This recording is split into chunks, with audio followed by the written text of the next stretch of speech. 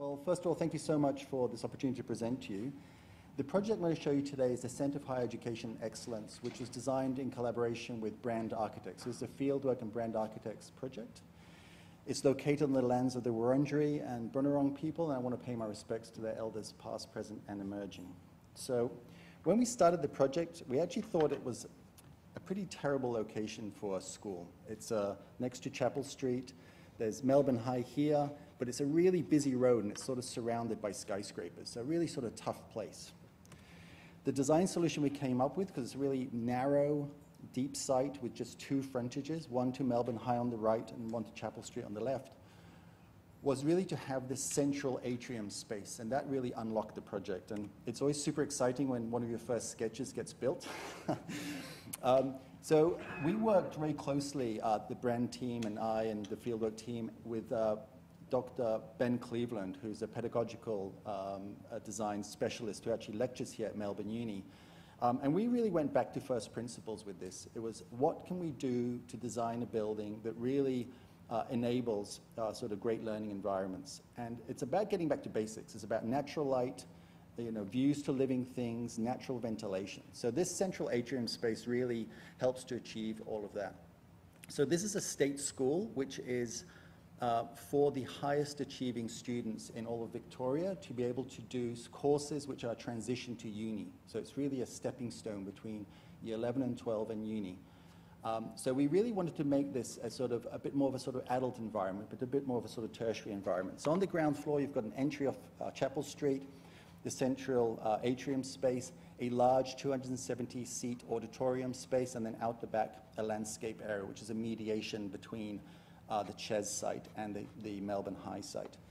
Typical floor, so there's two learning neighbourhoods on either side of the central atrium space, and we've got the staircase next to the atrium. And then on the top floor, we worked with our friends at Openwork to do a sort of landscaped rooftop terrace. So this idea of always having views out to sort of living things was one of the reasons that we incorporated these large plant boxes on Chapel Street. So the exterior is actually quite tough. We wanted a simple, robust building, a series of vertical fins for shading, and then these really large plant boxes, which actually, even since we took these photos, are really starting to cascade down. It's got a corrugated concrete facade, and then some fun little sort of details. But we wanted it to be consciously, a really simple facade. Because when you step inside, there's a much warmer sort of interior. It's this 4.5-story high central atrium space. It's all clad in sustainably harvested Victorian ash. And that space has got at the bottom a sort of lush fern garden, and that's really developing really beautifully. The idea with that was to, again, have a bit of a connection back to the country there, is to say, well, if this was a piece of geology, what would actually grow there? So these are indigenous species of fern and ground cover. So it becomes a space for the students to kind of hang out, but it's also, I suppose, really the heart of the school. And the feedback we've gotten, because students have already been there for a few months, from the principal, is that the students arrive a bit apprehensive. They've walked along Chapel Street, and they step into the space and their shoulders kind of relax, and they really feel kind of energized by the space.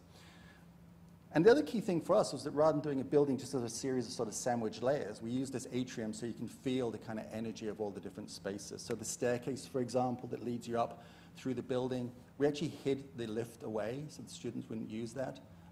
We really wanted the staircase to be the main form of circulation.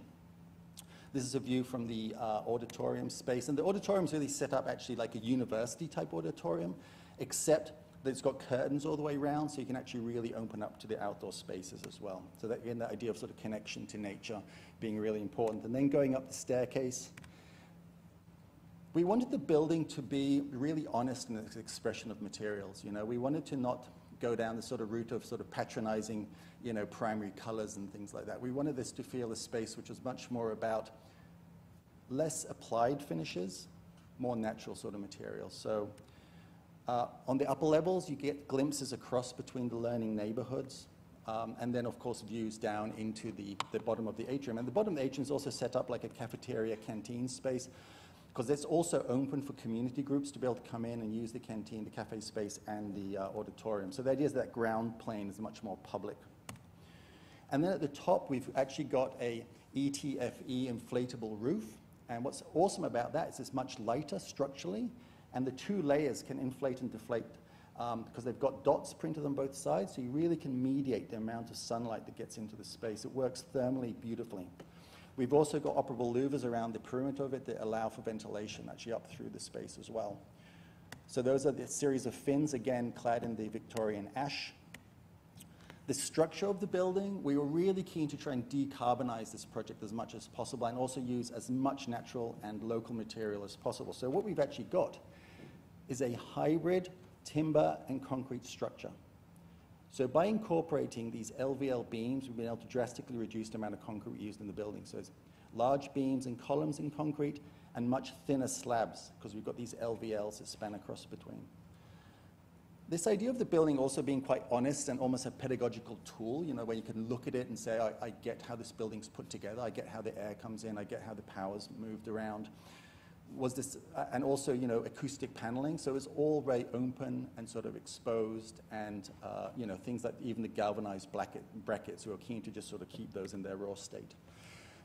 And then the learning spaces, I mean, really quite basic spaces, but the focus again is on really great amenities. So beautiful, you know, ventilation, views out to living things, great natural light, and again, those simple sort of material surfaces. It's also pretty sophisticated sort of a place from the point of view of the amenities students have. So really great laboratory facilities, really great digital and tech environments as well.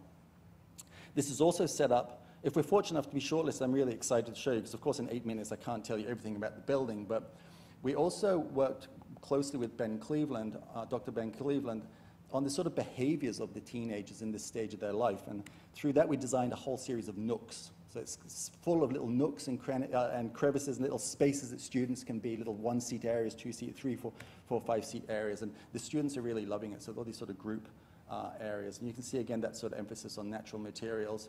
And it's just been really wonderful seeing the students. 1 minute? Okay, thanks. I'll rush through some little bursts of sort of color, and then the rooftop. You can see we worked with Openwork on a series, again, extending the idea of sort of nooks and crannies for students to hang out in different group sizes. And then the back facade facing Melbourne High.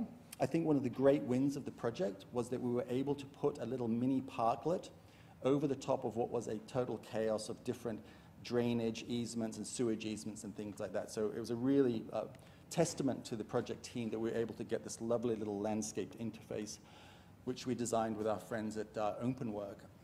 And that creates a lovely sort of transition between the Melbourne High and the new facility.